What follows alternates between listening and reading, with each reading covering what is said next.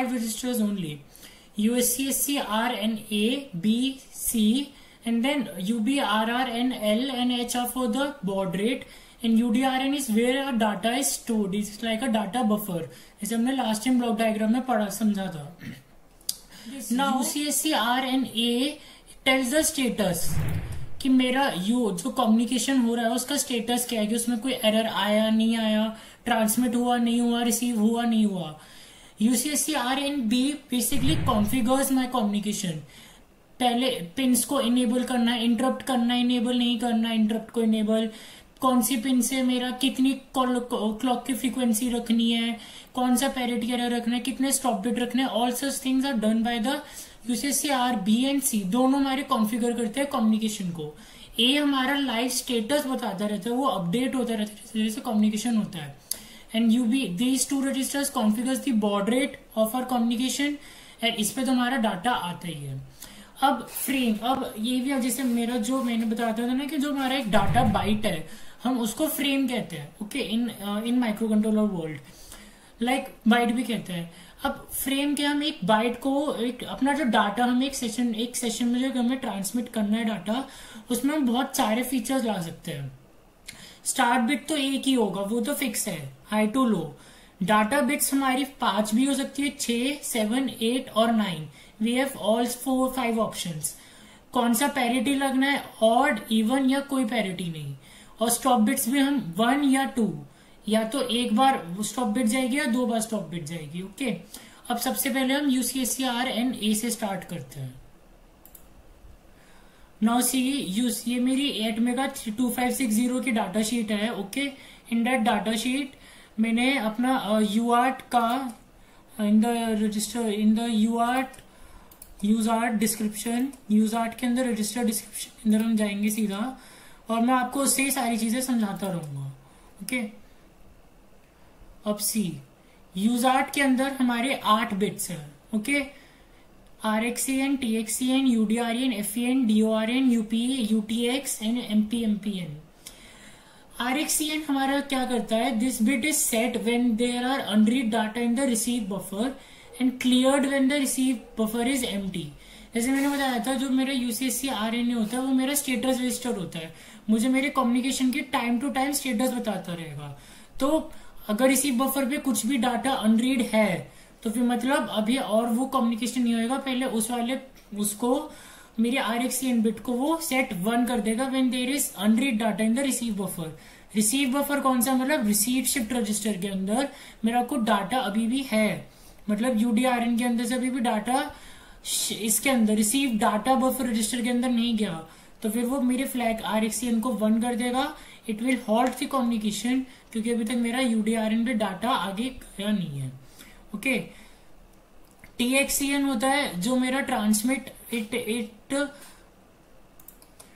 TXCn मेरा flag होता है जब मेरा ट्रांसमिट कंप्लीट हो गया पूरा, मतलब when the transmit shift register has been shifted out and there are no new data available in the transmit buffer. मतलब ट्रांसमिट शिफ्ट रजिस्टर से जो मेरा डाटा बस पे W आया, मैंने वो भी पूरा शिफ्ट कर दिया, पूरा इसका बाइनरी 8 बिट्स का, और मेरा UDRN भी अब खाली पड़ा है. Okay, so in that case my TXCn flag will be set to 1. UDRN होगा मेरा जब मेरा UDR data direction register UDR is set to receive new data, indicates if the transmit buffer is ready to receive new data. If UDR is 1 मतलब buffer मेरा खाली पड़ा है and therefore ready to be written. देखो TXCn और UDRN में आप लोग सोच रहे होंगे फर्क क्या है. TXCn में क्या हो रहा है, ये जस्ट मेरा बता रहा है कि मेरा जो ट्रांसफर है वो कंप्लीट हो गया है, मेरा डाटा ट्रांसमिशन कंप्लीट हो गया, और मेरा UDR और ट्रांसमिट शिफ्ट रजिस्टर दोनों ने डाटा शिफ्ट कर दिया, लाइक दोनों सेम ही है, दोनों ने मेरा डाटा खाली पड़ा, डाटा सक्सेसफुली ट्रांसफर कर दिया, ट्रांसमिट TXD पिन से आउट कर दिया. बट क्या मेरा TXC pin data buffer register खाली है, वो स्टेटस हमें TXCn से नहीं होएगा, पता लगेगा. वो चीज सब पता लगेगी TXP की कि हमारा बफर रजिस्टर खाली है या नहीं, क्योंकि एक्चुअल में सबसे पहले डाटा तो हमारा बफर रजिस्टर पर आएगा, देन शिफ्ट रजिस्टर पे जाएगा.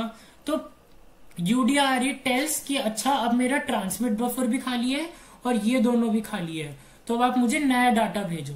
ओके, अब इनमें से ना हम सिर्फ एक RXCn और UDREN हम कोड में जब करेंगे तो यूज करेंगे।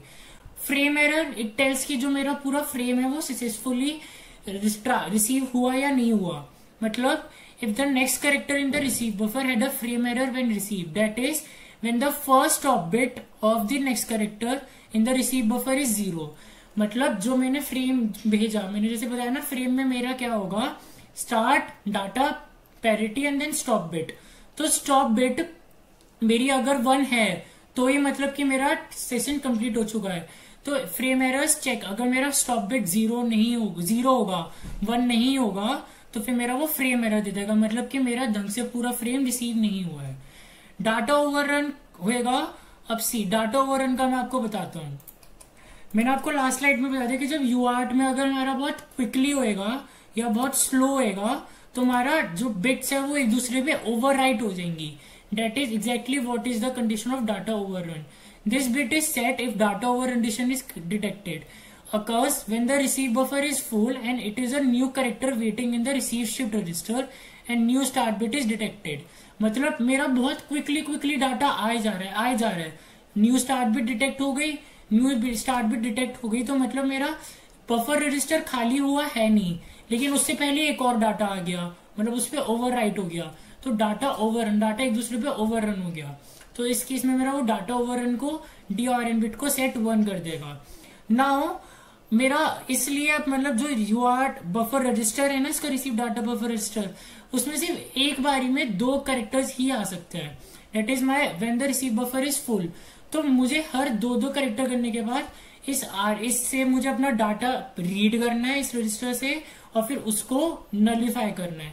सो उसके लिए हम जब कोड करेंगे तो आपको मैं लॉजिकली समझाऊंगा कैसे हो रहा होती है चीज। ओके, UART पैरिटी एरर, कि मेरा कोई पैरिटी एरर आया या नहीं आया। अगर पैरिटी पे आएगा एरर आएगा तो मेरी UP पिन सेट हो जाएगी 1, otherwise it will be set to 0 only. अभी आप ये UDX को और multiprocessor communication mode and WR transmission speed को छोड़ दो। This is not of our concern. Check out the next video for UCSRnA register. Till then, stay safe, follow the channel and subscribe it.